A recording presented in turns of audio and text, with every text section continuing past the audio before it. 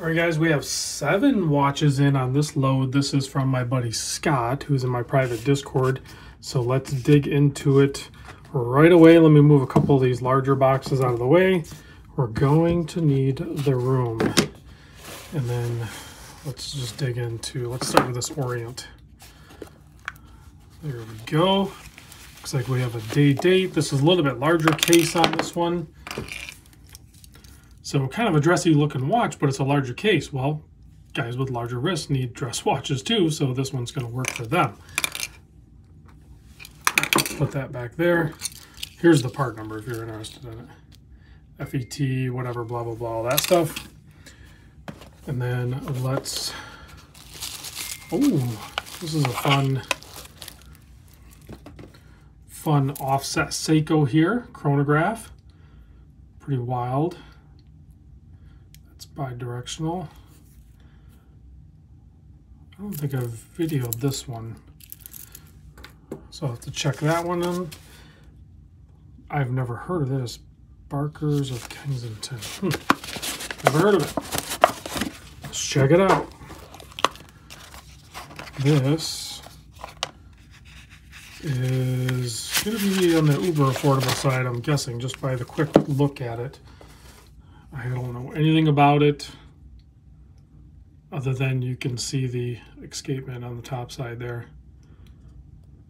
I mean, it's a good looking watch, but it is definitely on the affordable end of the spectrum. So speaking of that, let's check out a Timex.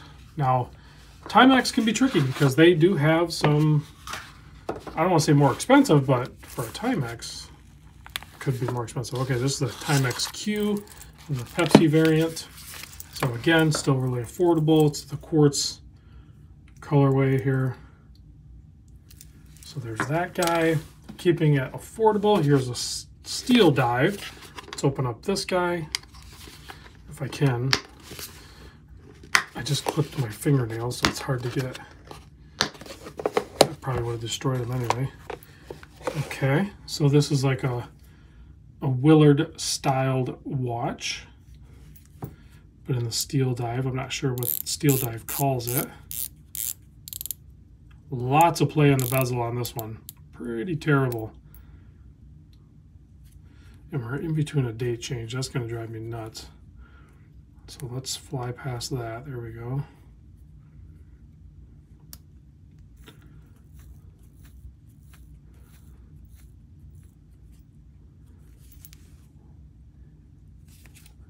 I know these are super affordable.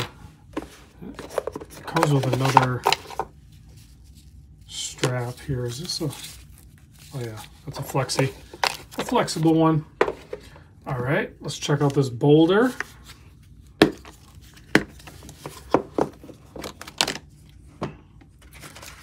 Okay, this is a titanium one, comes with an extra strap.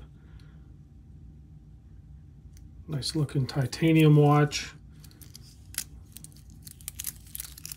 And it is an automatic, and it has a 24-hour register there too. There's quite a few different of these Boldr Ventures, so I have not handled that one either.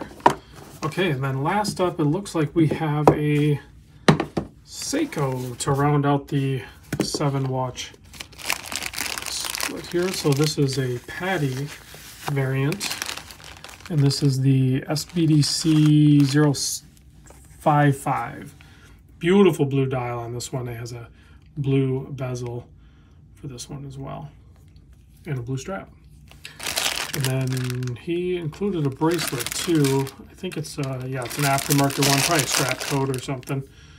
But nice blue dial on the Patty. So some pretty super affordable watches here. Even that Patty Seiko is actually probably on the very affordable spectrum for sure. So these will be up for grabs before you know it. I don't know which ones I'll do videos on, honestly. Possibly none. So anyway, guys, thanks for watching, and I'll catch you on the next video.